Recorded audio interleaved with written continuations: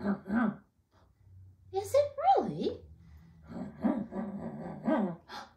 Oh, well, congratulations. That's really cool.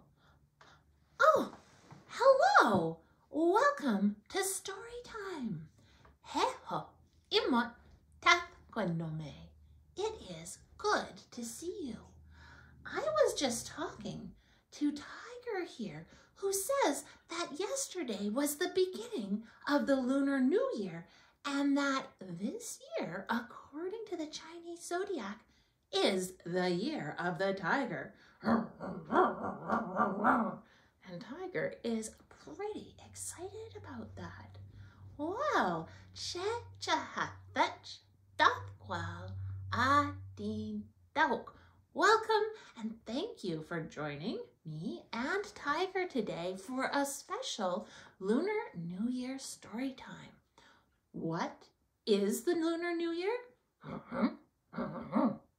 Oh, well, it's a holiday celebrated in China and around the world, places like South Korea and Vietnam and Singapore and Malaysia and Indonesia, but it is celebrated all over the world and it lasts about 15 days.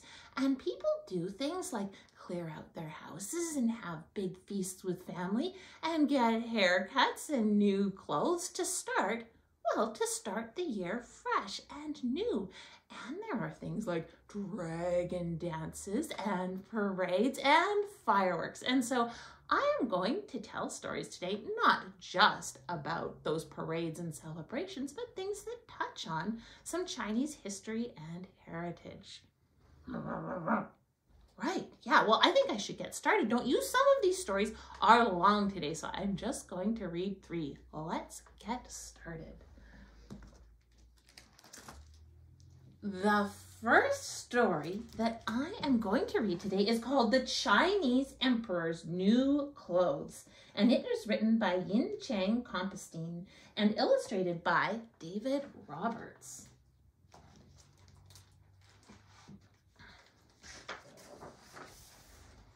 And this is published by Abrams Books for New Readers. The Chinese Emperor's New Clothes.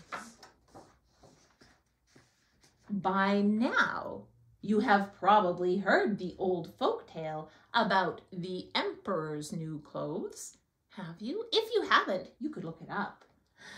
2 sly tailors fool a vain emperor into believing he is wearing magical clothes, when in fact he is parading through town buck naked.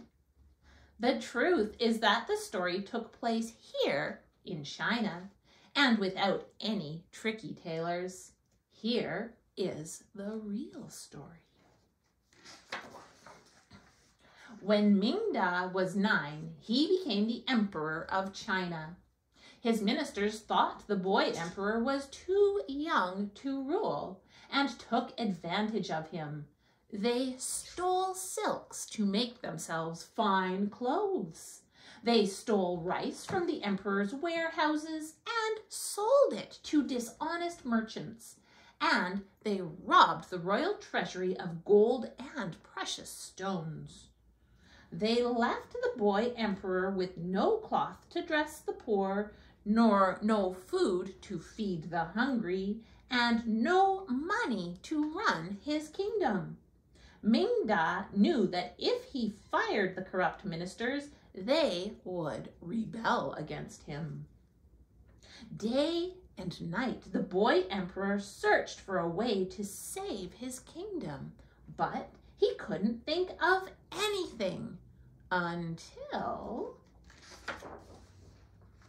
a month before Chinese New Year.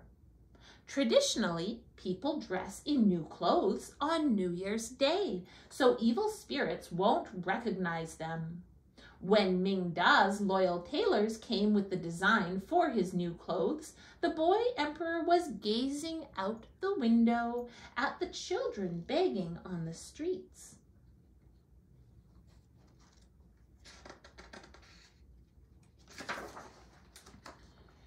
"You will look magnificent in the parade," the old tailor said, holding the cloth higher.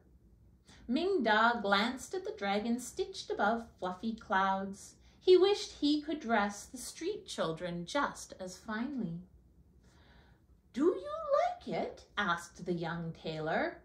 "Very nice," said Ming Da, staring at the crow, monkey, and rat fleeing from the dragon.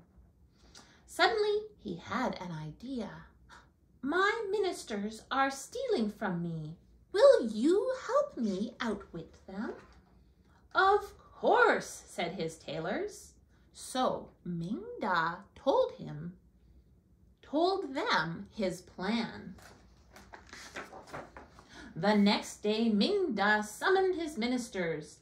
"I want to show you the magical new clothes these fine tailors have made for me," he said. "Magical?" asked the agriculture minister skeptically. "Yes, honest people will see their true splendor, while the dishonest will see only burlap sacks," said the young tailor. "Please show us," said the plump war minister. "Certainly." Ming Da hopped off his throne and stepped behind a screen. The tailors helped him put on an old rice sack painted with ink and vegetable juices. When Ming Da stepped out, the ministers stared at the boy emperor, mouths agape. "Most excellent, don't you think?" Ming Da spread his arms wide. "Feel the sleeves." He shook his arms. The trade minister broke into a cold sweat. He stroked the rough sack. It's softer than the finest silk." The dragon's eyes are so alive," stuttered the war minister. "We used the finest black pearls from the South China Sea," said the young tailor. The ministers exclaimed their approval, each louder than the last. "Unbelievable! Astonishing! Magnificent! These tailors are at your service. Who wants magical new clothes?" asked the young emperor. The ministers quickly raised their hands. "Excellent! Tailors, get to work," ordered Ming Da. So the tailors set up cutting tables, coffers, and trunks behind a large screen. They worked day and night. The news about the magical clothes spread like fire in a dry field. The citizens looked forward to seeing the lavish robes at the New Year's Day parade, except the dishonest merchants. Soon came the fitting for the ministers. Ming Da skipped his daily visit to the orphanage and hid behind a screen to watch. When the trade minister entered, the young tailor held up a rice sack. "See how the rubies and pearls in the crow's eyes and beak sparkle in the light." Face pale, the minister glared at the tailor. "Why is there only one crow?" he demanded. "We ran out of jewels," said the young tailor. "I will supply all the jewels you need. Just make mine more splendid than the others." He stormed out without trying on his new clothes. When the war minister entered, the young tailor held up a rice sack. "Don't you love the extravagant details of the clever monkey?" The minister squinted his eyes at the drawing of a sly monkey stealing gold. "It is unbelievable. Let me try it on." The tailors helped him into his robe and tightly wrapped straw rope around his chubby waist. "How does it fit?" asked the young tailor. Can you make it bigger?" The minister gasped for air and waved his arms about. "Yes, but we ran out of silk," said the young tailor. "I will pay with the purest gold. Just make mine more splendid than the others," he ordered. When the agriculture minister entered, the old tailor was busily trimming the bottom of a rice sack with scissors. The minister looked at it from all angles. Beads of sweat ran down his face. See how the rat's shiny eyes look alive? Yes, it's astonishing. The minister stared at the drawing of a long-whiskered rat stealing rice. The tailors helped the minister into his robe. How does it fit? Asked the young tailor. The minister looked down at his bare legs. Can you make it longer? He rubbed his knobbly knees. We ran out of silk, said the young tailor. I will pay you with the best rice that you can trade. Just make mine more splendid than the others, he ordered. In the days that followed, the ministers delivered baskets of precious gems, gold, and rice to the tailors. With the jewels and gold, Mingda bought cloth to dress the poor. With the rice, the emperor fed them. Soon came the morning of the New Year's Day parade. When Mingda entered the hall in his new clothes, the ministers were loudly praising one another. Unbelievable, exclaimed the trade minister. Astonishing, cried the war minister. Magnificent, shouted the agriculture minister. You all look splendid. Let the parade begin, declared the boy emperor. Lion dancers led the way. Firecrackers popped and exploded. Martial artists punched and kicked, and acrobats jumped and tumbled. At last the ministers came marching behind Mingda, proudly showing off their new robes. The street fell silent, and whispers spread throughout the crowd. Spectacular, said one of the dishonest merchants. Beautiful, said another. Lovely design, said a third.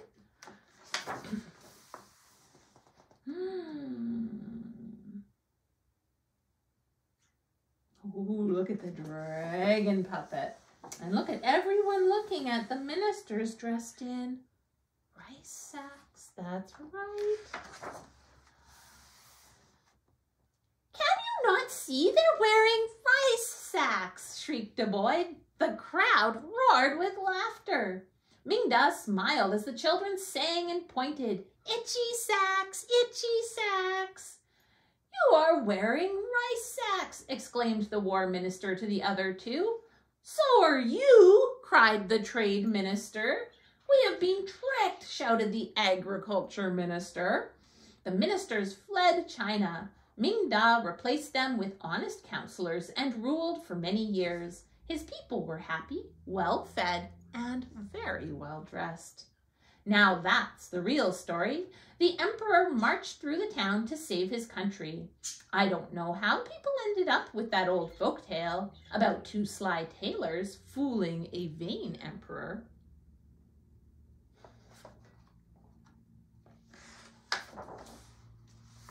The end. And if you read this book, well, there's an author's note and also how to make your own Chinese New Year parade robe.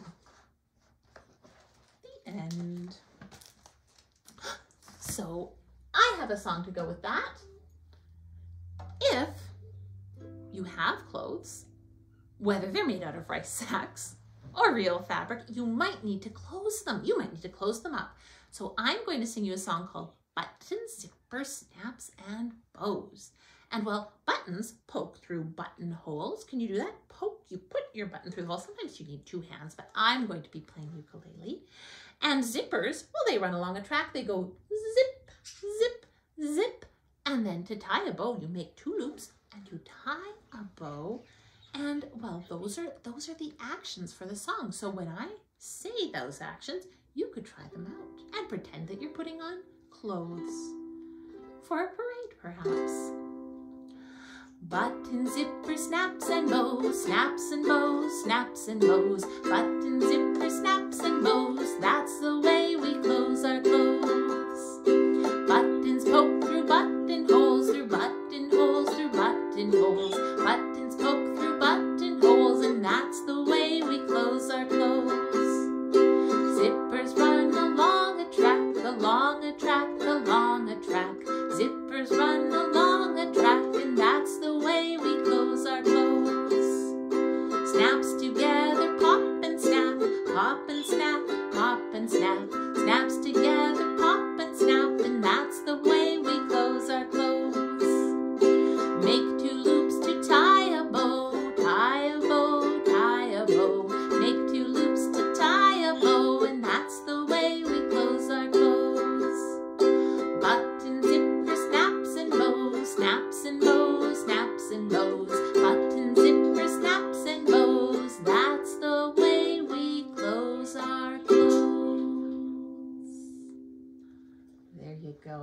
buttons, zippers, snaps, and bows.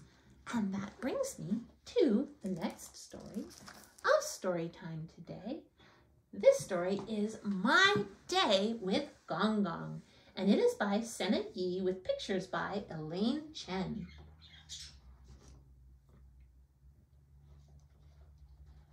One of the things that many people do in the Lunar New Year is hang out with family, and so it's not a Lunar New Year story, but it is about hanging out with family. Here we go. Mom is dropping me off at my Gong Gong's house for the day. I wish you could stay with me, I say. What will Gong Gong and I talk about? I don't know Chinese.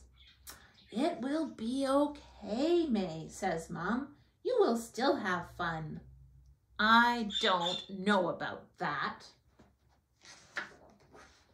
Gong Gong is watching hockey on TV. Boring. Gong Gong must think so too because he's asleep. I change the channel to a cartoon. Gong Gong wakes up and smiles. He turns off the TV. Hey, I wanted to keep watching. He gets up and puts on his old cap and his puffy vest. It's time for a walk. Gong Gong's neighbor waves at us. Ni hao, says Gong Gong. His neighbor says something in Chinese. Gong Gong laughs and points at me. Huh? What's so funny? Down the street, vendors sell jewelry and toys, and a man plays Chinese violin. Inside a gift shop, the cashier waves at us. Ni hao, he says. He chats with Gong Gong in Chinese. I look at the glass counter display. Jade earrings, cotton slippers, and small toy animals. The monkey is my favorite because it's my Chinese zodiac sign. Wait, I said at the beginning I was talking to a tiger. That's right, because this is the Chinese zodiac year of the tiger. And the little girl in the story, her zodiac sign, based on the year she was born in, there are 12 of them, it's a monkey. My tummy grumbles. I pull on Gong Gong's sleeve. Can we eat? I ask. He pats my head and smiles. But that's not what I asked for. Gong Gong takes us to a dim sum restaurant next. Maybe he understood me after all. Ni hao, says Gong Gong. The cooks nod back as they wrap dumplings with their hands. Carts of food pass by me. Yummy pork buns, fried turnip cake, mango pudding. I'm so hungry. Can we eat? I ask Gong Gong again, but he only orders tea. Next is a supermarket. Gong Gong buys groceries, fish, tofu, and vegetables. M'goi, says Gong Gong when the cashier hands him his bags. I help Gong Gong carry them. They're heavy. I hope we eat soon. Chinatown is always busy. Cars, streetcars, and bicycles zoom by. When it's time to cross the street, Gong Gong holds my hand. Everyone is in a rush. I pull on Gong Gong's hand, but he's a pretty slow walker, so I have to slow down too. I wish he'd hurry up. Gong Gong's friends are playing cards and feeding pigeons in the park. I thought we were going home to eat. Gong Gong gives me some cards. His friends look at me and smile. Dak Yi, says one of his friends. They all laugh, but I'm not doing anything funny.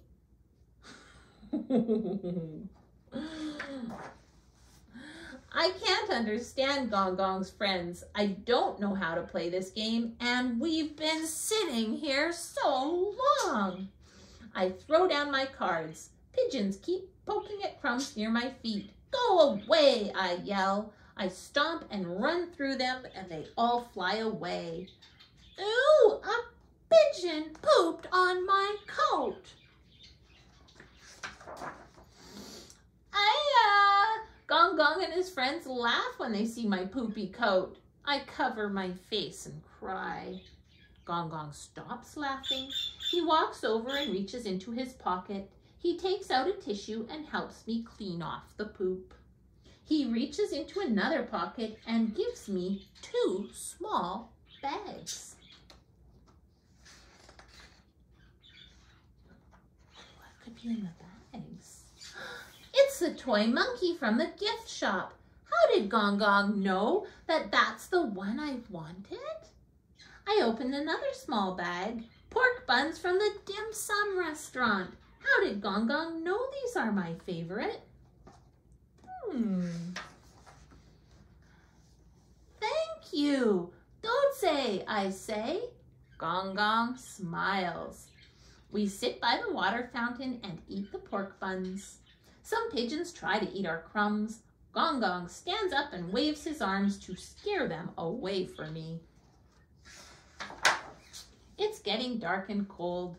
Gong Gong zips up my coat. Let's go, I say. Gong Gong looks at me.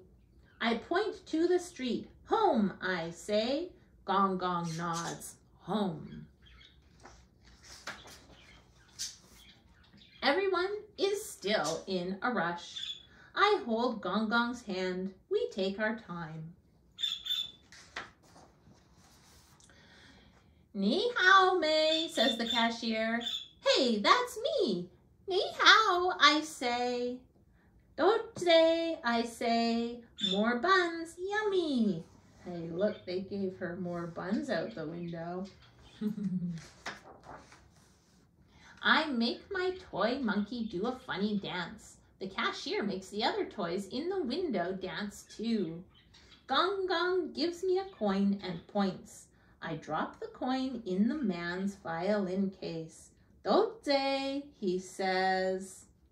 What do you think that means? I think it means thank you. Thank you. Mom is back to pick me up from Gong Gong's house. Did you have fun? I show her my toy monkey.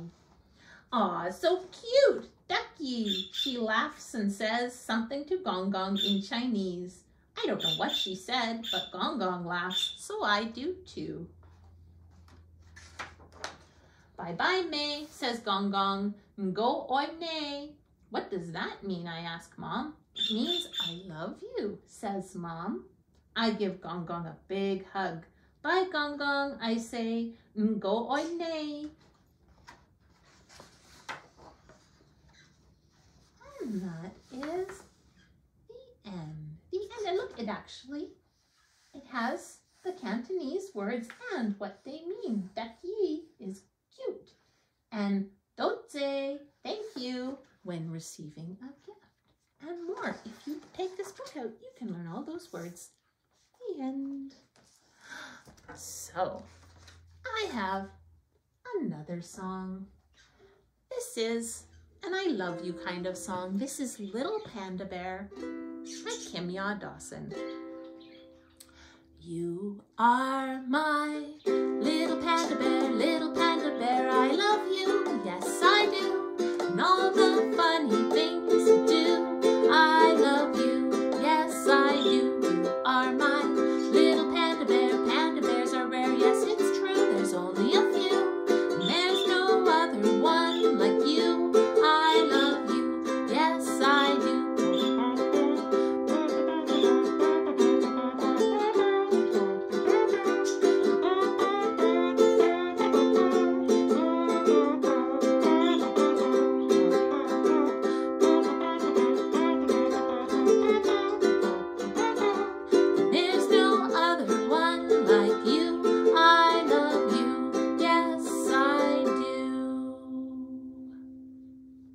Like May loves her Gong Gong.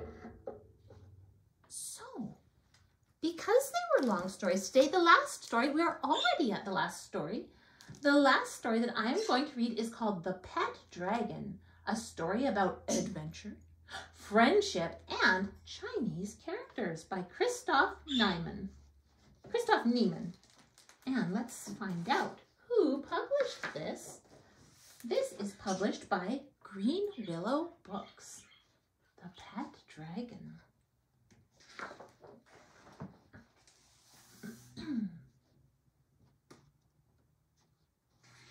And by characters, well, I'll tell you something before we begin. Characters are the people or the animals who are in a story, in a book. But characters also means the forms of letters, the writing. So the Chinese characters in this book are the written forms. And see, this form means person. And I'll say these forms as we go through, okay? This is Lin, person. One day, Lin received a very special gift. A baby dragon? Small. See? Small. You can see the character and the baby and the body of the dragon, and it means small. Lin and her pet dragon did everything together. They played hide and seek. Tree, woods, forest. They made new friends. Cow, sheep, dog, worm. They even made friends with a worm. They perfected their ping pong skills. Middle. This character means middle. They told each other exciting stories. Woman, warrior, or gentleman. It's a puppet show. The dragon loved to play soccer. Uh-oh, cried Lin. She saw the ball sail toward an old vase. This means there it is. Crash! The vase burst into 100 pieces. Ear! Oh, she hears it go crash. Lin knew that they were in trouble.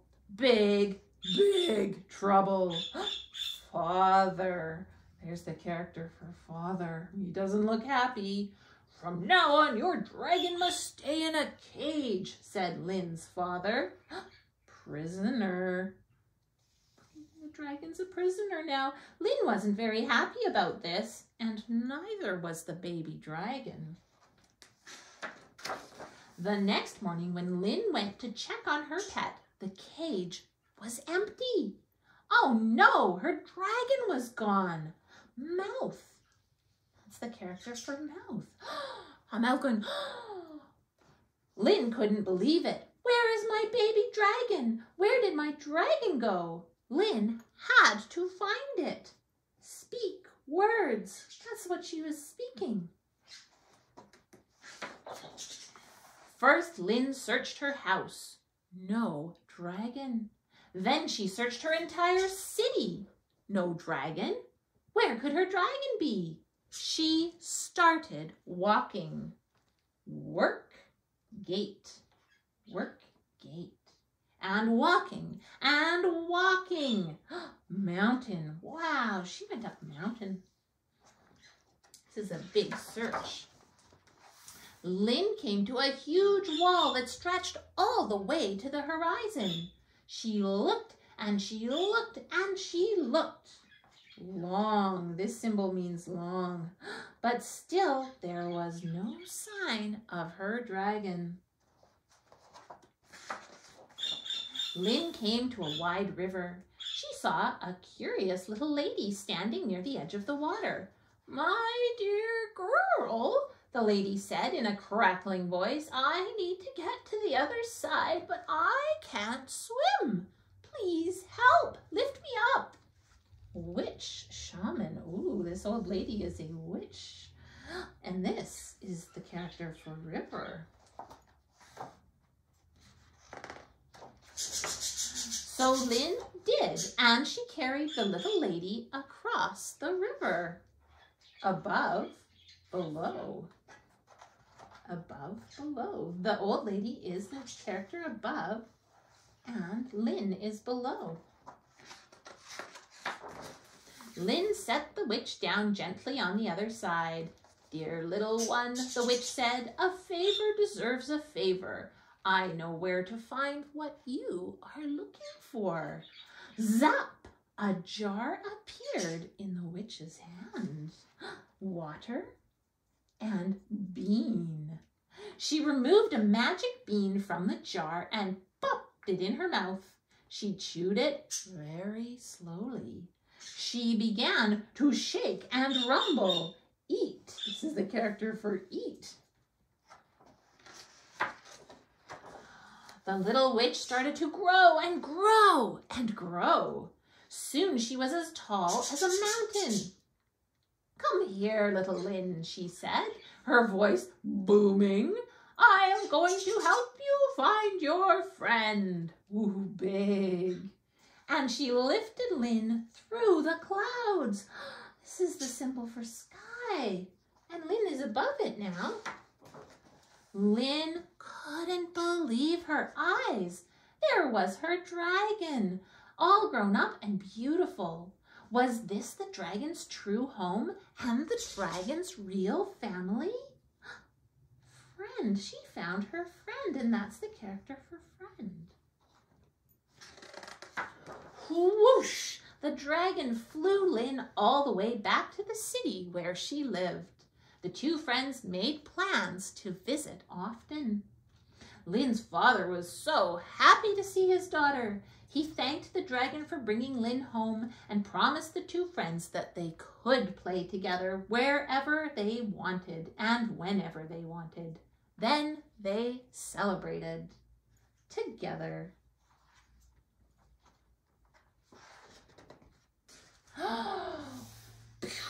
How did they celebrate?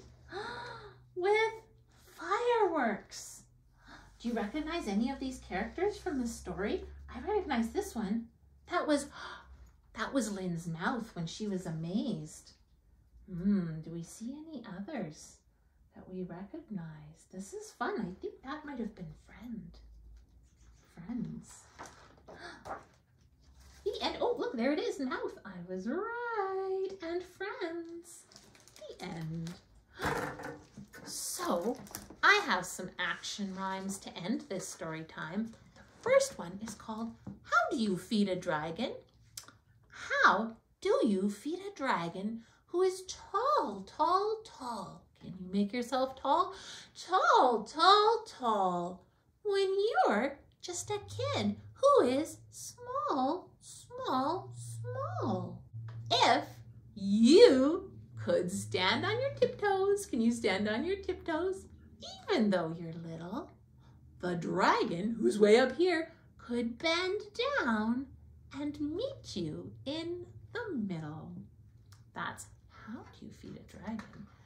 And then swing your dragon tail. Now you get to pretend you're a dragon and you can swing your dragon tail. Turn around once. Ready? Turn around once and swing your dragon tail. Turn around twice. 1, 2, and flap your wings like sails. Ready? We're going to turn around 3 times. Don't get too dizzy. Turn around. 1, 2, 3 times. Stomp your feet and roar. Let's do that together. Stomp, stomp, roar. Jump up high, jump, and sit down on the floor. And that is swing your dragon tail. So, happy Lunar New Year, everyone. And I will see you in another week for another virtual story time. So long, it's been good to see you. So long, it's been good to see you. So long, it's been good to see you. I'll see you again next week for more stories. Bye.